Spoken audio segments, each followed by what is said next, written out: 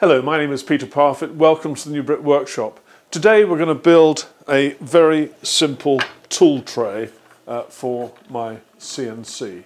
And I don't know if you can see there, I'll try not to spill the contents, but there it is. It's actually designed to fit in a drawer, which is just here underneath the CNC. And it fits exactly across there. I can shut the drawer when it's not in use. Now, in order to do the design work, I'll be using VCarve Pro, and I will then send that to this X-Carve CNC using the universal G-code sender. Now, this is a simple project, and I don't intend to labour the demonstration of the VCarve Pro side of it. I'm going to rattle through there fairly rapidly.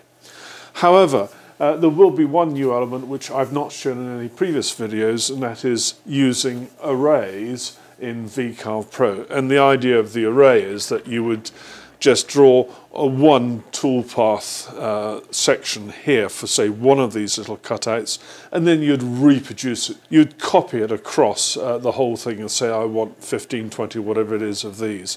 And the same up here.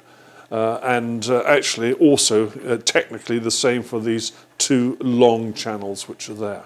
Now, when I started this, I had my piece of wood just a little bit longer here, and the reason for that was that I wanted to be able to trim it to fit in my drawer exactly. So I wanted to do all the carving first and then trim it to fit the drawer. So in the various shots you'll see of the cutting process, you will see this piece being just a little bit longer than it is now. Right, well, the first thing to do is create a new file, and it's a single-sided job, very simple. My width of my tray is actually 419 millimeters. Slightly awkward. Should have been 420, but that's the width of the drawer. And my height of my workpiece will be 180 millimeters. And the thickness, it's actually 16 millimeters thick. Just check everything else, that's fine. It's a piece of walnut, so I'll click OK. So there's my workpiece represented. Now, for simplicity, I'm going to put some guidelines on here. I know already the sizes of the slots that I want to create. For the ones at the top, I want them to be 56 millimeters high. And I know roughly where they're going to go. They're going to go quite near the top, and I'm going to put in a guideline just short of the surface, which represents the top of where they're going to go. That's at 172, and the lower guideline is 116, which then gives me a height for my top line of slots of 56 millimeters. Now, I want to do the same for the lower line of slots, and I've already worked this out. I want the top of them to be at about 103. If you notice that this clicks up in twos when I'm doing a guideline, I want it to be 103. If I right click on the guideline, I can now put in the exact amount, 103. Apply, and I can close that. So that guideline now is at 103. I'll now bring down the lower part of that guideline, which I want at 28. So those are the guidelines which will allow me to do my top array of narrow slots and my bottom array of slightly wider slots. Now, in order to do a slot, I'm going to use the rectangle tool, and initially I'm just going to plonk one in here. I'm not worried about its detail, but you notice it's snapping to those guidelines. Now, these top ones I want to be the same width as the cutter, which is 6.35. So there's my width. I'm going to type in 6.35. Notice the height is 56, which is what we want, So I'm happy with that. Let's say apply. Now I now need to have a whole bunch of these, and I want them centered. And I've done some calculations and I've worked out that I actually want 31 of these. I'm just going to close that. That's still highlighted, that original one. I'm now going to the array feature here. And you can see there's my object. It's been captured in this part here. I do want one row, and I want a total of 31 of them. Now the gap between, I haven't actually worked this out, but let's see what it looks like with a gap of 4 millimeters. That gap is not enough. So I'll undo that by doing Control Z. Let's make that 6.35. Oh, that looks pretty good. Now there's a nice array of my top slots. Now I'll close that. Now what I want to do is make sure that these are centered to the workpiece. So I now go to this tool, which is Align the Selected Objects, and I want to align these centered to the material. There's Align to Material. I can get it to the dead center in the X and Y direction. I can get it dead center in the Y direction, but I want this dead center across the width. So there we go. That's actually done it. And I can now close that. I'm now going to deselect those, pressing the Escape key. So that's my top line done. I'm now going to go down to do the wider slots down here. Now these are going to be 75 high, and just by drawing it between those two guidelines I've got 75, and this time I want my width to be 12 millimeters. So there's my width at 12 millimeters.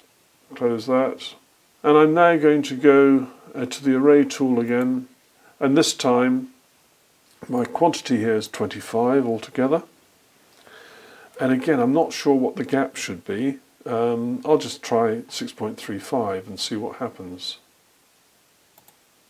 Woo, that's no good. Try a gap of 4. And that looks pretty good to me. That's all of them there within that space. So that's a gap of 4. I could have worked it out with a calculator, but I knew it was going to be somewhere close to that figure.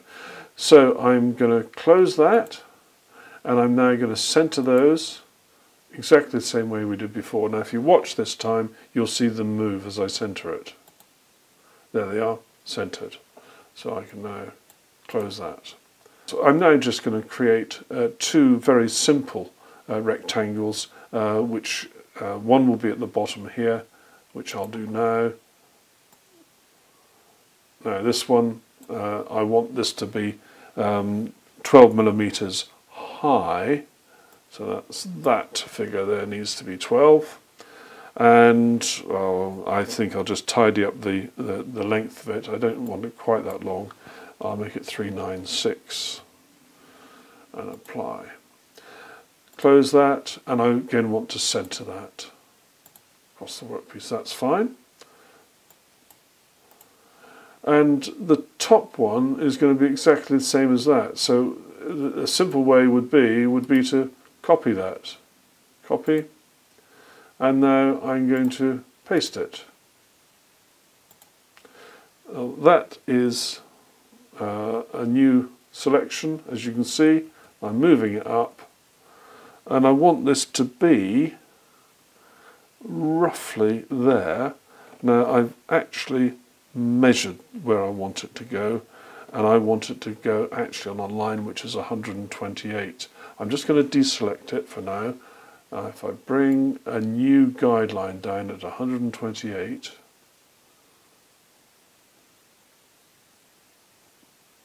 there's a guideline. I'm now going to select that object, and I'm now going to move it down to that guideline. that is centered because this one is centered here.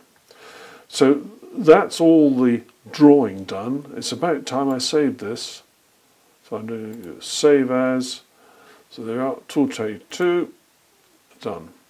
And now it's time to do the toolpaths. Now I'm going to start with these narrow ones at the top here. I'm going to select them all, taking care not to select the larger slot that runs through them all. So that's all the narrow tool slots. So those are my selected items, and I'm going to choose the pocket toolpath here. Luckily my correct tool is actually set. It's a 6.35 1/4" ball nose, but if I needed to change the selection I can go to this menu here, and you can see this is one that I've created because I put my initials after it. You can change these parameters and rename them, create new ones very easily, and you can change the cutting parameters, feed rates and so on here. I'm not going to change that, I've already set it. So that's okay. There's not a lot else I need to do. The cut depth I've set at 4mm up there. I've selected my tool, and I'm now going to go down here and give it a name, and I'm going to call this ball nose 635. I'm going to calculate it, and there's my calculated view. I'm going to preview it, and you can see that it's exactly what I'm expecting. And now I'm going to close that, and I'm going to save it.